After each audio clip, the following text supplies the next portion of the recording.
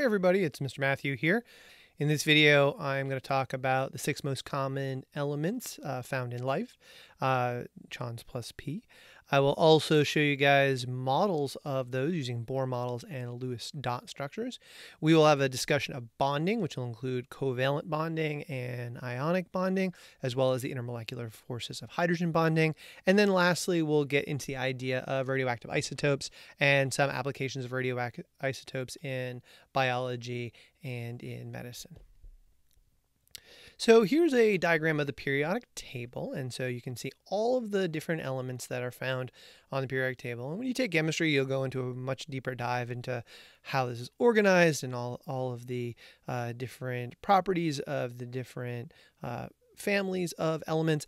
But in biology, for the most part, we're going to talk about 6 elements: carbon, hydrogen, oxygen, nitrogen, sulfur, and phosphorus. These are the 6 elements that are used to make up macromolecules. Carbon, hydrogen, and oxygen are found in the 4 major macromolecules. Nitrogen is found in 2 of the 4, and then phosphorus is found in 1, and sulfur is found in the other. So as we get into macromolecules, these 6 elements are going to be particularly important, and knowing about them will be helpful for us. So let's talk about how to model each of these 6 elements. So when we look at the 6 major elements, we're going to show 2 different models. On the left, we're showing a Bohr model. The Bohr model is going to show you the nucleus, which includes the protons and neutrons. And then it's going to show the various electron orbitals or electron shells where electrons are found. The Lewis dot structure is just going to use the symbol of the element along with the valence electrons, the electrons that are found in the outermost shell of that electron, or the outermost orbital of the electron. So let's take a look at each of the 6 most common elements and talk about their properties and what we can learn just by looking at these models. So when we look at carbon, which is in our lower left, what we end up seeing here is that it says that there are 6 protons and 6 neutrons in the nucleus. This immediately tells us a couple of pieces of information. One, it tells us the atomic number of carbon is 6, because the atomic number is always the same as the number of protons. It also tells us the atomic mass, because the mass of an atom comes from the sum of the protons and the neutrons. So in this case, we have 6 protons, 6 neutrons, so the atomic mass of carbon is going to be 12. We also will see that there are 6 electrons, and the electrons in an uncharged atom are equal to the number of protons. We see 2 electrons in the first shell, and then we see 4 in the outermost shell, or valence electrons. Those valence electrons are the electrons that are going to be used to make bonds when carbon bonds with other things. All right, so let's go around the other 5 elements real quick, and then we'll come back and talk about valence electrons and bonding. So below carbon, we see hydrogen, and you'll see just 1 dot in the middle. That represents the 1 proton that is found in hydrogen, and we see 1 electron. That's all there is in hydrogen. There's 1 proton and 1 electron, atomic mass of 1, and atomic number of 1. Looking at oxygen in the upper middle, we see that it's going to have 8 protons, it has 8 neutrons, and it has 8 electrons, 2 in the first shell, and it has 6 in the next valence electron, 6 in the next shell, or 6 valence electrons. And the atomic mass of this is going to be 16. Nitrogen, which is below oxygen in our model here, we see that it's got 7 protons and we got 7 neutrons, so atomic mass of 14 and atomic number of 7. We see 2 electrons in that first shell because that's how many fit there, and then we have 5 electrons in the outermost shell, or 5 valence electrons. So it's that N with 5 dots around it to represent it in the Lewis dot structure. Now, when we move over to sulfur and phosphorus, what we see is these are slightly larger, and so we have 16 protons, 16 neutrons in sulfur, atomic mass of 32.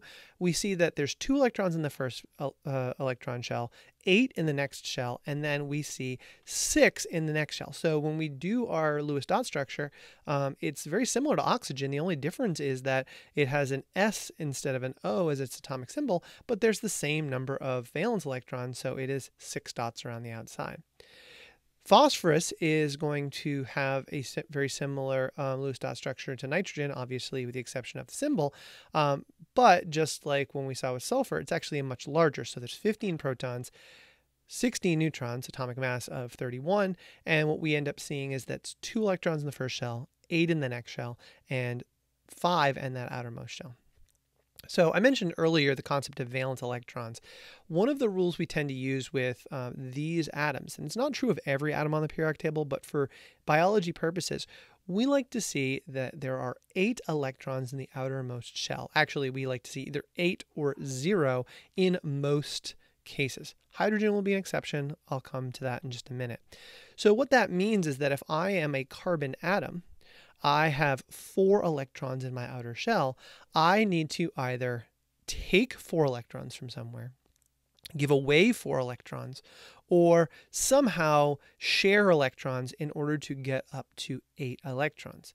Similarly, if I look at oxygen, I have 6. I need to take 2 more electrons, give away all 6, or find some way to share so that I can get up to 8 electrons.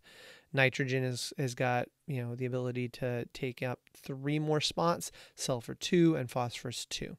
Hydrogen's a little different because you can only fit 2 electrons in its outermost shell, so it's got 1 electron, and it's really only looking for 1 more. Okay, so this is going to help us as we move forward and we look into bonding and we look to find that octet rule. All right, so what I see here in the upper left-hand corner is 2 Lewis dot structures, one of sodium and one of chlorine. And in this instance, you can see that sodium has 1 electron in its valence shell and chlorine has 7. So in this instance, what's going to happen is the sodium is going to give its 1 electron to chlorine. Sodium will become positively charged. It'll have a +1 charge. And the chlorine will become the chloride ion. It'll have a -1 charge. At this point, the sodium and the chloride are actually going to be attracted to one another just like a magnet, where one's positive, one's negative, and they're going to draw each other to one another. This is called an ionic bond, and this is done by transferring an electron. So an ionic bond is going to be transferring an electron from one atom to another. We're going to contrast that with the idea of the formation of water, which is done through covalent bonding. So as we can look below, we see the Bohr models of oxygen and hydrogen. And in this instance, the hydrogens are going to arrange themselves so that they are overlapping with the oxygen. Now, as a result of this, what's going to happen is they're going to share electrons. The hydrogen is going to share its 1 electron, and it's going to share with one of the electrons from the oxygen. And we're going to do this twice. As a result, if you go around that oxygen in the right-hand side of this diagram, we're going to see that, in fact, we have 8 electrons in the outermost shell. This is a perfect example of the octet rule. Hydrogen, as you recall, only has 1 shell, and you can only put 2 electrons in that shell. So while it's not 8 and doesn't meet octet rule, it does have a full valence shell, and so it's considered chemically stable. So these 2 are examples of chemical bonds where atoms are held together and form specific bonded compounds. Now on the right-hand side, in addition to showing the covalent bond that's between the hydrogen and oxygen, we also have something labeled that's called a hydrogen bond. Now hydrogen bonds are actually intermolecular forces. These are made, and we'll talk a lot more about these when we talk about water in one of the upcoming videos, but these are made when the slightly positive charge that's on the hydrogen atom that's in a water molecule and the slightly negative oxygen that's in a water molecule that are on different molecules are attracted to each other. This is not as strong as the covalent bond, and it's an intermolecular force, a force between 2 different molecules. Now, this is important because it actually gives water a lot of its special properties. So if you think about things like, it's the summer and you're going to dive into a pool, and rather than doing nice dive form, you decide to do a giant belly flop, big body surface area, you got to break a whole lot of hydrogen bonds as you jump into that water. You're not going to break apart water molecules. You're not going to break apart the hydrogens and oxygens and release hydrogen and oxygen gas into the atmosphere when you do a belly flop. But you will break the intermolecular forces that are holding water molecules together as you push the water molecules away from one another. So a little easier to break them, although your belly might be hurting if you're remembering a bad belly flop from some summer in the past. All right, so this leads us into the concept of an isotope and how it could be used in biology. And so when we talk about isotopes, isotopes are atoms that have different number of neutrons than other forms of that same element. So in our example over on the left-hand side, what we see is we see carbon. And so we have carbon 12, carbon 13, and carbon 14. So the question is, how do these things differ from one another? Well, as I mentioned before, the atomic number of carbon is based on the number of protons. So all carbons have 6 protons. And you can see this in these diagrams. But the number of neutrons can vary. So carbon 12 is going to have 6 neutrons, carbon 13 is going to have 7 neutrons, and carbon 14 is going to have 8 neutrons. Now you'll see that in terms of the relative abundance, most carbon is carbon 12. But there's a small number of carbon 13 and a even smaller number of carbon 14. Carbon 14 happens to be radioactive carbon, and it will break down over time. 2 quick notes. If you look on the periodic table and you look up the atomic mass of carbon, it's not exactly 12, and that's because we average these numbers together, the total of carbon 12s, carbon 13s, and carbon 14s, to get the atomic mass that's put on the periodic table. When you're looking at a given atom, it's going to only have either a mass of 12, 13, or 14, but when we look at the periodic table, it shows a sum, or it shows an average mass for all the carbon atoms in the known world. Second, when we put 8 neutrons in with those 6 protons, what we actually do is we make that slightly unstable. And so this is actually the radioactive isotope of carbon. Carbon 14 will break down. So what does that mean? Well, it means that if I have a kilogram of carbon 14, in one half-life of carbon 14, which is just over 5,800 years, I will end up having half a kilogram of carbon 14.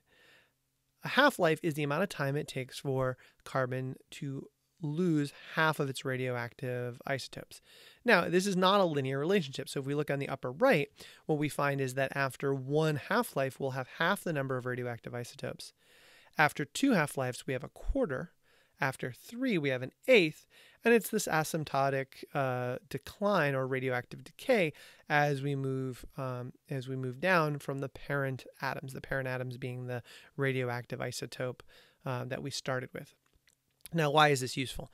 Well, if I come across, say, a clay pot, and I want to know how old that clay pot is, and it's from a human settlement, I can test the amount of carbon 14 in there versus the amount of carbon 14 that would have been initially there.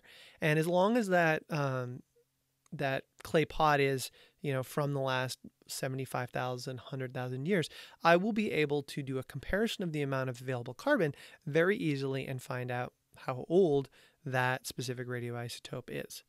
Now, what if I want to age something from the age of the dinosaurs? Well, I just pick a different radioactive isotope. Maybe I pick something like radioactive potassium, because for that I need a half-life that's going to be able to project me back from 65 million to 250 million years old. I'm not going to be able to use something like carbon-14 that only has a half-life of, 6,000 years. I will pick something with a longer half-life. But we can use this to date the age of fossils and the dates of rocks to figure out how old sediments are. This is obviously very useful, particularly in an evolutionary standpoint.